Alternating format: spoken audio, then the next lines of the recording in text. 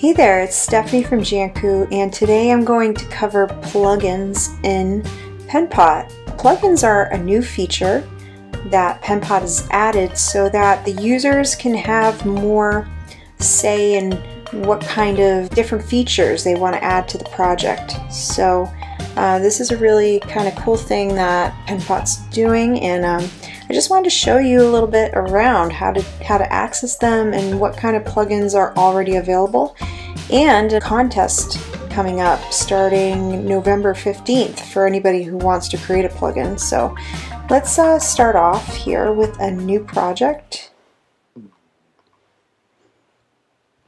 and I'm going to call it Plugins. Okay, so we have our project here. Now there's several ways to access plugins. There's this menu here. We have this little puzzle piece. That is one way to access the plugins, but then right here in this menu, plugins is there as well. So I'll just select this one since we have it. And there's a couple ways to install plugins. So if you already know the plugin URL, it should be, I believe, a .json file. You can just paste that right in here and click install.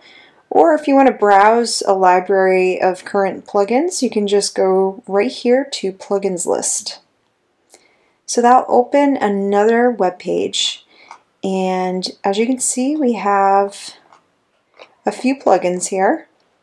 So let's see, let's start off with, let's try this one, the QR code. It's designed to generate QR codes directly within Penpot. So if I click install,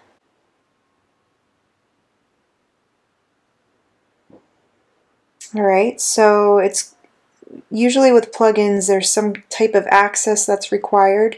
Note that if the plugin does require an update after installation, it will notify you of that. That's according to the Penpot notes. So this one says, please note this is a plugin that is being created by an external party to ensure your trust. Before granting access, your data privacy and security are important to us. Okay, so this is going to read and modify the content of files that users have access to. I'm going to allow that. Want to take a look? It will open in a new draft of your current team. Alright, let's try it.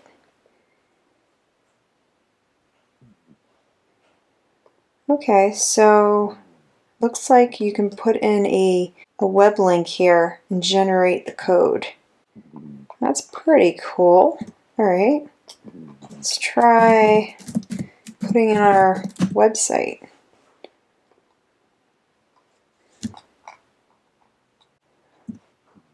Alright, let me get rid of this one, or move it. I'm actually going to try to open this up with my phone, just to see if this works. Well, would you look at that? That does work. So if you guys hover your cell phone over this QR code, you will get the janku.com website. So that's pretty cool. Yeah, so the plugin's installed. I can use it on any of my projects, and if I want to take a look at more, I can always go back to the plugins manager. I can go to discover more plugins, and oh, lorem ipsum, that's useful. Let's install that one. Alright, so this one, read and modify the content of files that users have access to. So we're going to allow that. And I'm going to say try plugin. Alright, this is cool. So I get to select sentences, words, characters, and then hit generate. So let's see. Can't really see much of the screen right here. Oh, okay. So here it is. Now, so I accidentally closed out of the lorem ipsum little window to access the plugin. So that's okay though. If I go back here to plugins and I select lorem ipsum, it'll open that window right back up. And select a text field to replace it with a placeholder text. Okay, let's try that. Let's zoom out. Alright, here we go. So I selected paragraph and it created a paragraph. I just need to adjust that width of that text window so that it will, there we go.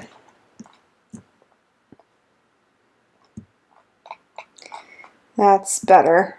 I don't think we're going to have a paragraph spanning the whole page here. So but this is great. This is great for doing mock-ups and seeing how words fit the screen. So that's great. There's already a couple really cool, useful plugins here. So I really like what Penpot's doing.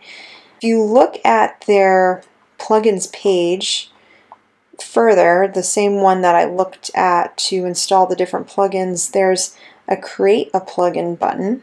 And so this is cool because this is their help center, and it essentially goes through the process of creating the plugin.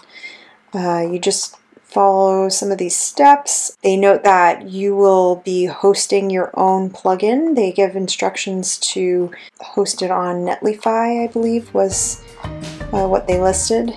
But yeah, this is a really cool way to be a part of the community, create something for your project and make it available to others that might need to use it as well. It's a great thing about open source. Yeah, so that is about it. If you want to learn more about the contest coming up on November 15th, it ends December 15th, and Penpot's giving away some pretty cool prizes. The first place prize will win $1,000. The honorable mentions, there's 20 prizes being given out, $200 each, and then there's an outstanding prize for a plugin that's truly impressive. I'm not sure what an outstanding prize is, but that would be pretty cool to figure out what that is. I'll leave some references in the description where to see these contest rules and how to create plugins and where to access a plugin if you just want to use and play around with them in your project. But thank you for tuning in.